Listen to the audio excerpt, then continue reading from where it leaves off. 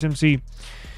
TSMC is so good at manufacturing CPUs that the tech minister, or the minister there in Taiwan, somebody associated with the government of Taiwan and TSMC, is claiming that they're so good, they are 10 years ahead of China because of their 2 nanometer tech. 2 nanometer means the node, right? So look at this wafer.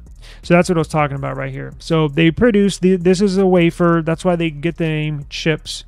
And you can see each CPU, so there's what, probably 70 CPUs in that one wafer.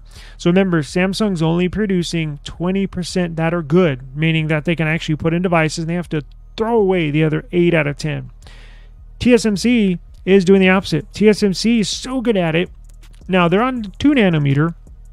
They're 80%, 8 out of 10 are good, and that they put in devices, and 20%, who knows what they do with them. But their technology, it's not just their high yield rate. The technology, how they manufacture these, how they pack these, is world renowned. Nobody else does it. They actually have a process that's patented, and the TSMC tech minister says they're 10 years ahead of China. So China has desperately been trying to get into the CPU world, the chip manufacturing world. Now, not much knowledge, not much information has come out of China in regards to their manufacturing process, what they're being put in, what they're being used for. I wouldn't use a Chinese CPU if you paid me, right? If China came to me next year and said, hey, I'll pay you $1 million, I'll give you 120 grand per month, or 100 grand per month. If we want, we'll sponsor eSIM Studios, but I want you to use this Xiaomi, the new Xiaomi 15, and we're going to put a China CPU in there. We want to be your sponsor. I would say, hell no. I wouldn't try to touch that with a 10-foot pole, let alone put my account in there and put all my apps on there. No, I'm not doing it. And I don't think the rest of the world will either. That's why I don't think China's chip-making endeavors are going to succeed. Nobody trusts China for anything. They're going to embed it with all sorts of spyware, malware, and they're probably going to, whenever one day they try and take over the world, they'll probably, after stealing all your information for the last 6 months, they'll just end up shut down your phone. And I'm sure they'll steal all your money before they do that. But let's see here. TSMC, let's see here. So a nanometer, well, I won't go down the whole entire manufacturing process. It is a lengthy, and it's not hard to explain, but it is hard to, I would love to go, absolutely love to go tour. I would love to go to Taiwan and tour their facilities. I know they essentially have something like that where you can tour. I've seen some tech channels do that. Man, you know what? I might try and do that. Not saying this year, next year, but I might look into that, honestly, and see if I can go tour. That would be so much fun. See how everything's made, make a video about it. And look, their TSMC's 7 nanometer chip manufacturing process technology first entered in mass production in 2018.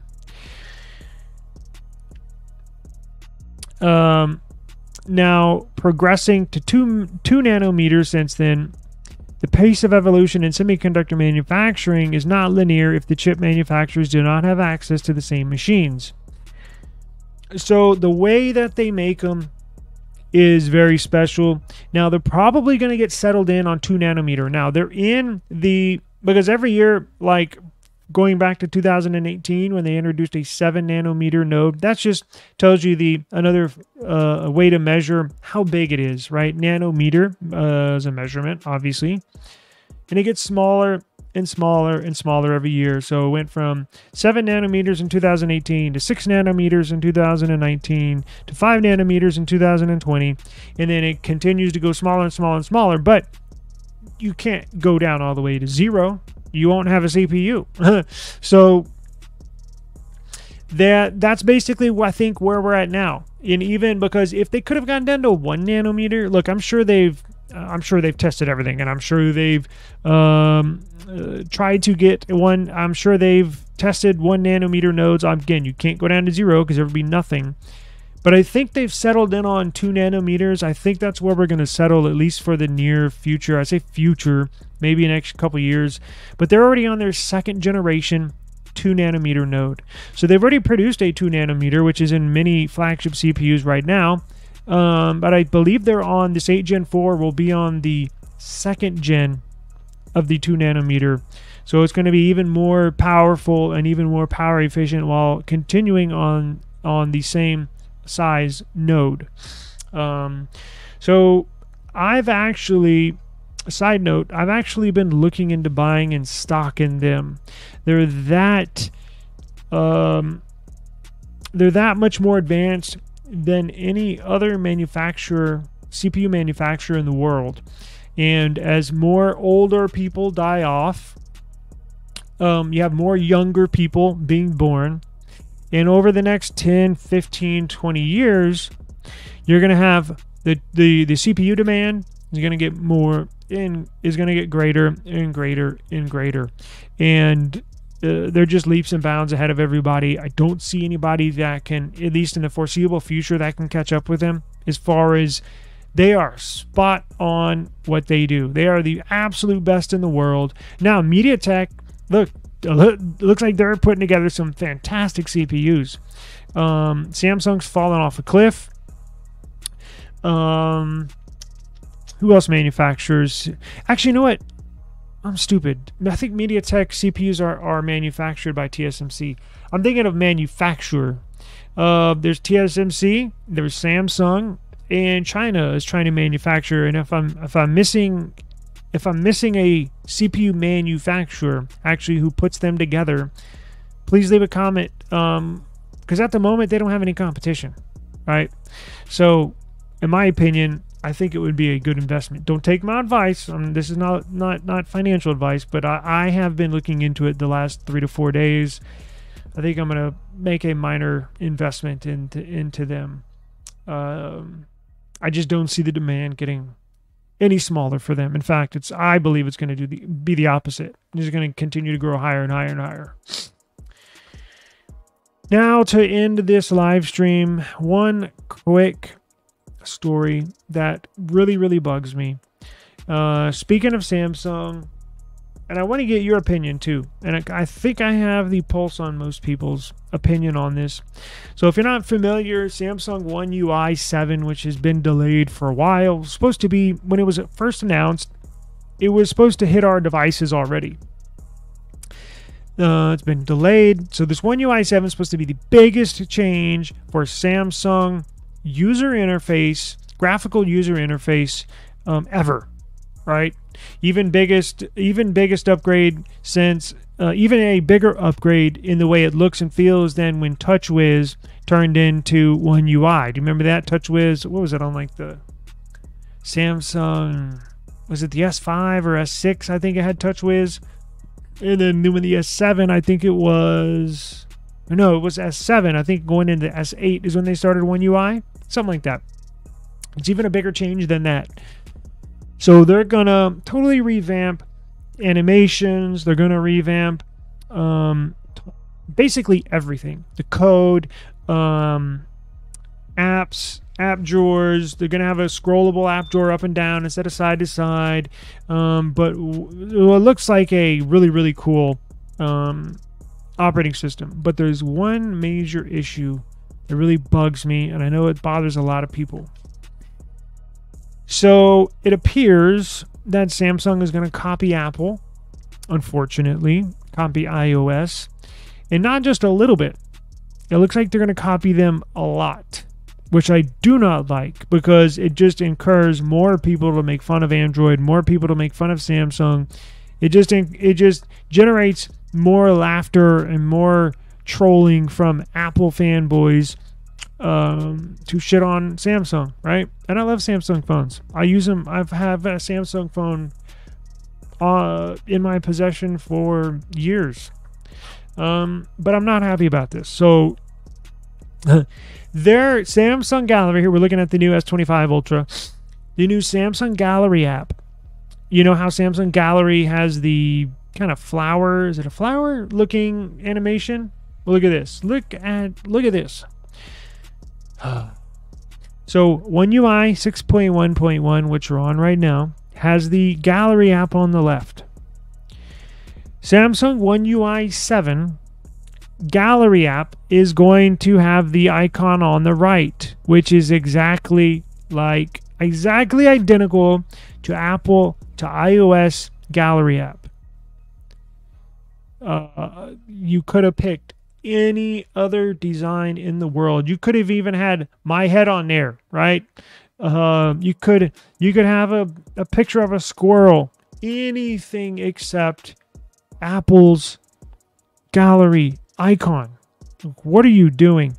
Now, I hope Samsung CEO steps in, because when Samsung released the new Galaxy Buds 3, he was apparently very upset that essentially they look like AirPods.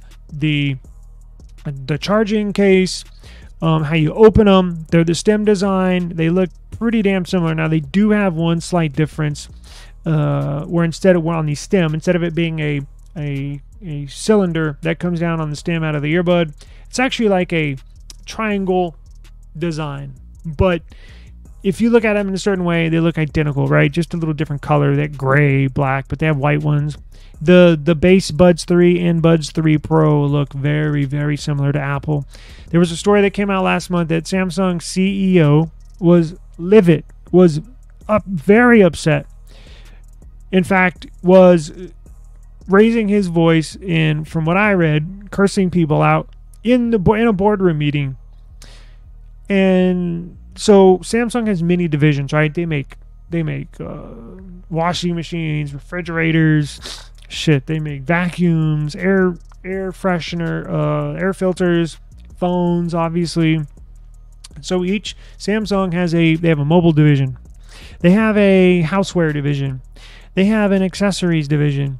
And then so like Samsung mobile division has a head of the mobile division, and then he oversees everything underneath him in the mobile division. But he has to answer, head of the mobile division has to answer to the head of Samsung.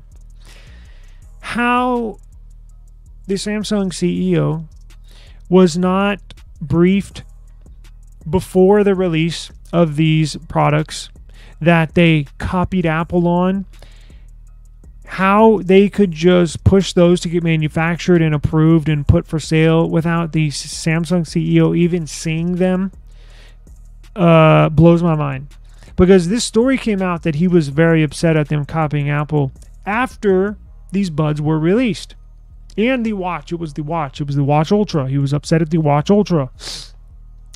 Which tells me, if the story comes out weeks after the devices are launched, that tells me he had no idea what these looked like.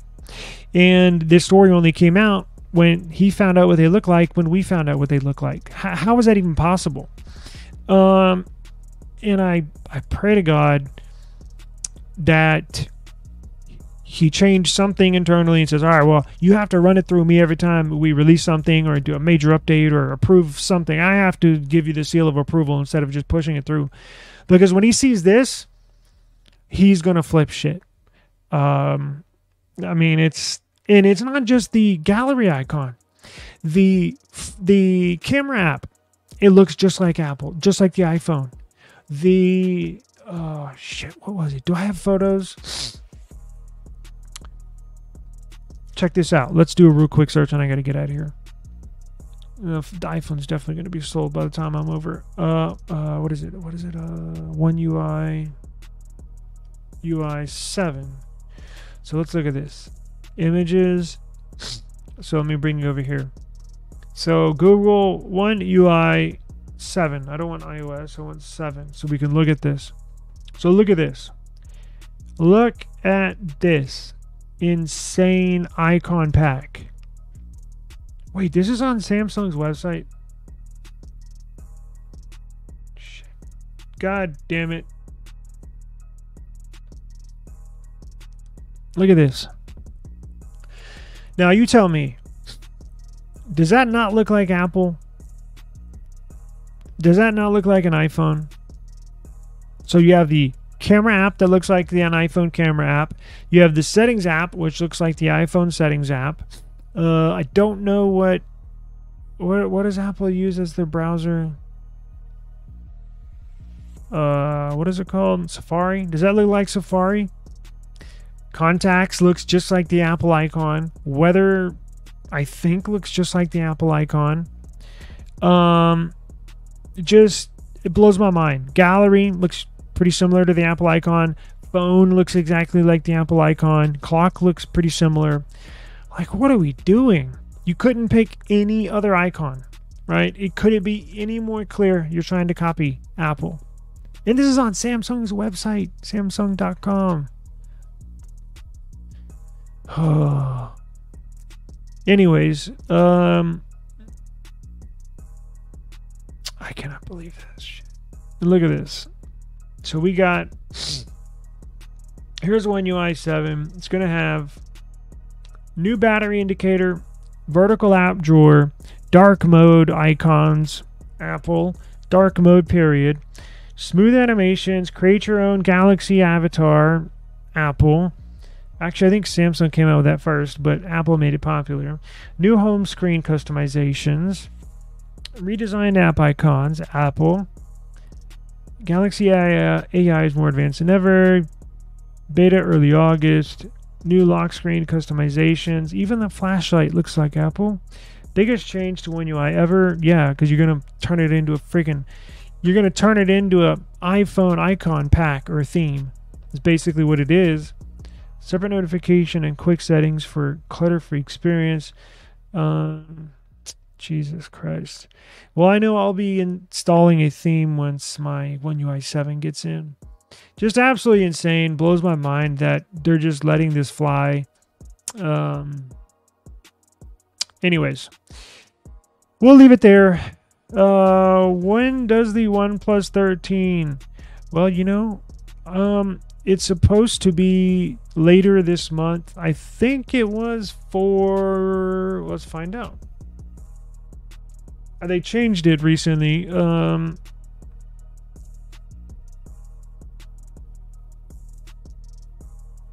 It's going to be mid to late October. 8 Gen 4 is supposed to be announced on the 12th, I think, or 13th, something like that.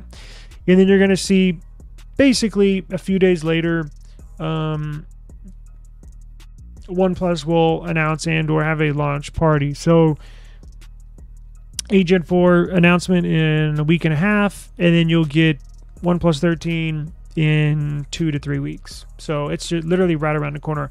I don't think there is a, unless something just came out, I don't think there's a official launch time, but it is going to be a couple weeks away. Okay, let's see.